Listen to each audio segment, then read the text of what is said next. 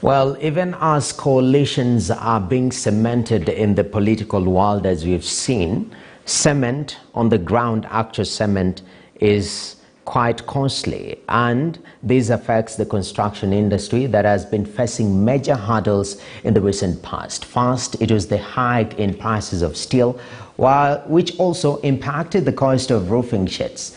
Russia's invasion of Ukraine messed a situation that was steering towards stability, with the superpower being one of the biggest producers of steel and aluminum. Now, cement prices are up, and to help us dissect this particular issue, I'm joined by Peter Theory, who is a business journalist here at Standard Group, the economy desk. Thank you very much, Peter, for speaking to us. For starters, before even we look at the reason why, what is the variation? How have prices jumped? By how much? I think, we were here last week talking about steel, like you said, and cement industry manufacturers, local manufacturers, are saying that they have increased the prices by up to maximum of 13-12%, from around 4 to 12 or 13%. But then you realize that at the wholesale, that's where things have really gone, really high. Because I was speaking to somebody who bought a 50-kilo bag of cement somewhere in Kericho County yesterday for 1,000 shillings. A bag he used to buy for 600 shillings. And I've spoken to retailers who are telling me that they are selling it for 700 shillings and 650, up from 520 shillings. So it varies when it comes to the retailers and the wholesalers.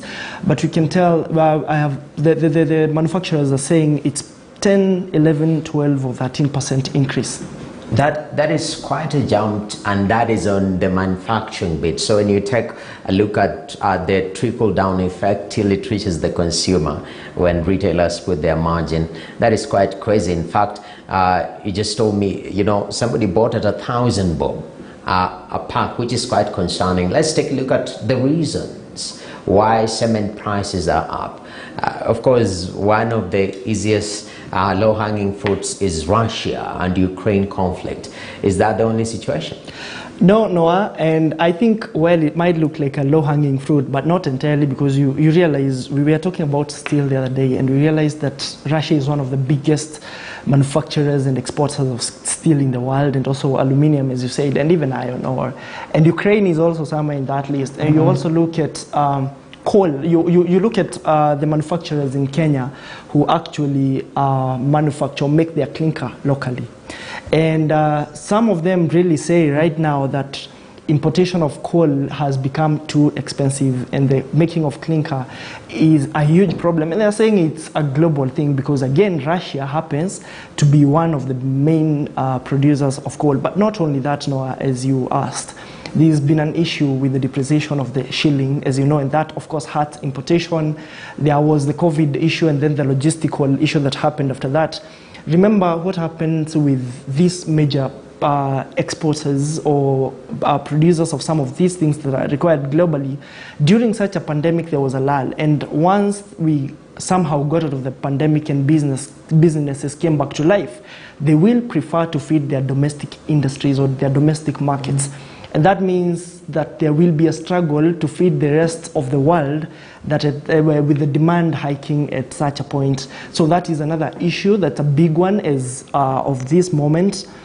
And we have had this kind of tug of war between those manufacturers who make their clinker locally and those who import their clinker, with those who make it locally saying that the duty for importation of clinker should actually go up. And the other ones who actually import it resisting and saying, no, look, these guys are going to control the market unfairly. So this tug of war has been there for some time, and it looks like it's going to continue right now, because those who have the means really and are able to do it locally have an upper hand even as we speak. Okay. And now the overall impact on the construction sector. To be specific, how are people in the sector reacting? Is it halting projects? Is it slowing down? How is the industry reacting to this? No, I'll start by indicating that over the last, 2 years of COVID-19, we've realized that as the food and hospitality industries took a very massive hit, the construction industry somehow seemed to just be doing better and better. And there were claims it's government's projects, completion of superhighways, expressways, Lamu Port and everything.